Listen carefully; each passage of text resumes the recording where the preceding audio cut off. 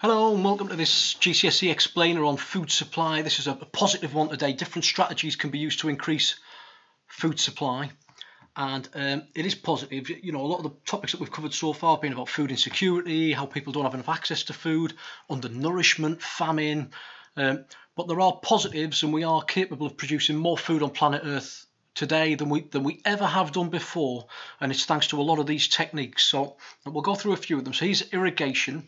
Okay, so you can see water being sprayed onto blueberries. You can see an irrigation channel in Bangladesh there, flood irrigation.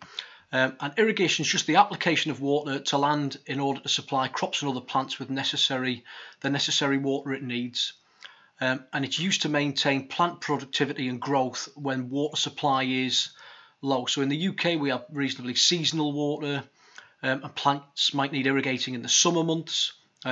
In monsoonal areas, during the wet monsoon across India and Bangladesh, they can produce ample food. But if they can hold water back for the dry monsoon, that will increase or double the amount of food that they can grow. Irrigation is crucial to about a fifth of the world's food supplies, and irrigated land makes up about 1/5 of the total arable area. That's crop production in developing countries. Okay, those systems increase food supply, but it can cause a bit of damage because it reduces water tables and river levels. They also increase evaporation losses of water and also adds mineral salts to the soil. So that's irrigation. A different way of watering plants in a more modern method is by using aeroponics and hydroponics. So you can see an aeroponic system here and a hydroponic system as well. Aeroponics is basically where you spray a fine mist of water over plants that are growing without the use of soil. Okay, so that involves growing plants suspended in greenhouses with their root systems exposed. And the roots can be sprayed with mist with nutrients in it. That system's good as it requires less nutrients and water as they go directly onto the roots of the plant and are not lost into the soil.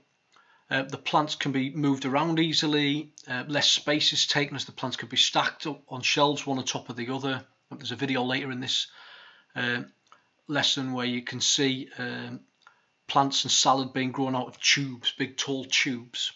Okay, but it is expensive, so it's less of an option for some poorer countries, and it requires specialist knowledge. Oh, and the one last other thing, it's easier to control pests in those environments as well.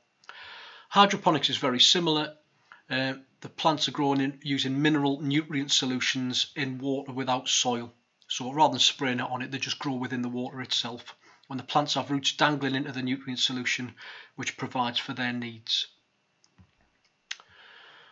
The next one that the exam board want you to know about is the new green revolution and the use of biotechnology. So just a note there, the original green revolution involved changing farming in poorer countries, mainly in between 1940 and the 1960s. And the idea was to transfer technology using aid money from rich countries like Europe and the United States, and it mainly went into Asian agriculture in countries like India. Okay, and there was a lot of research and using the resources the Asian countries had. One key feature of that was using a bit of biotechnology. So study was done into high yielding varieties of crops of wheat, rice and maize, and those seeds were distributed to farmers, and that increased yields by as much as 40%. It worked well in many areas, but also led to debt for some farmers because they had to borrow money to pay for everything. Damaged the natural environment because there was more use of chemical fertilizers and pesticides. Okay, and the groundwater became more polluted, and the overuse of water led to water shortages. The new green revolution is similar, but it focuses in Africa rather than Asia. And as you'll remember from a lot of the maps that we saw, in sub-Saharan Africa, those are the areas where we have the greatest food insecurity and the greatest amount of undernourishment. So it involves the combination of modern technology, traditional knowledge, and an emphasis on farming, especially in poorer countries.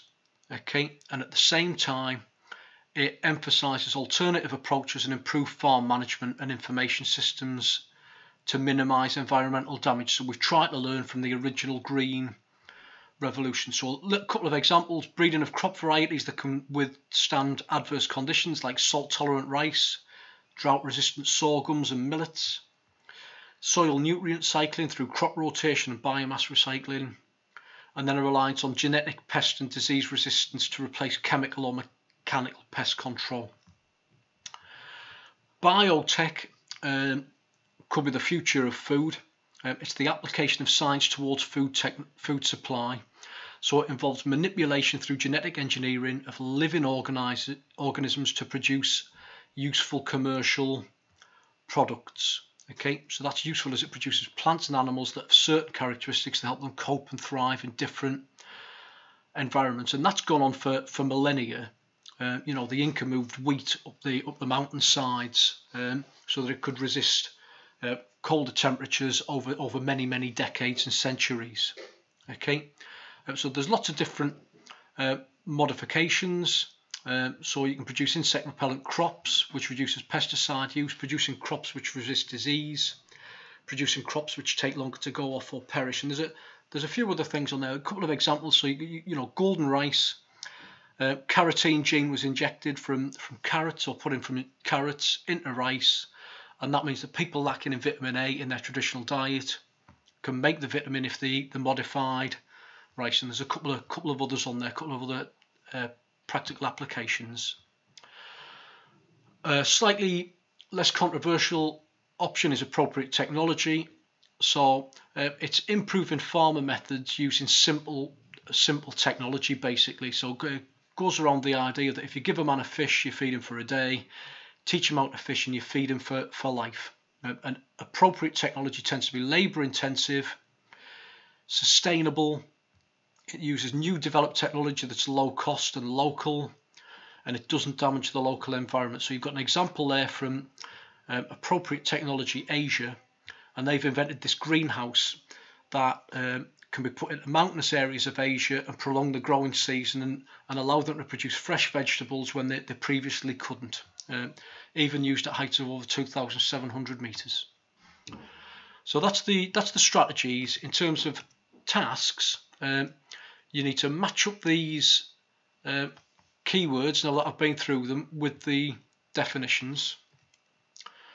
Then pop the words in the first column of a table, okay, to match them up. You can watch the video on hydroponics. You can see those tubes that I talked about earlier. Okay, how is aeroponics and hydroponics different? And then pop that in the row of the table I've just shown you. There's a video there on the green revolution, the new green revolution, so you can use that for the next thing in the chart. So you should have covered already aeroponics, hydroponics, and the new green revolution, and then use this web page here to look at irrigation, biotech, and appropriate technology in the table. Okay, as usual, there's a worksheet available for you to do all of that and type in. And we'll just finish up with a little joke. What's the difference between roast beef and pea soup? Anyone can roast beef.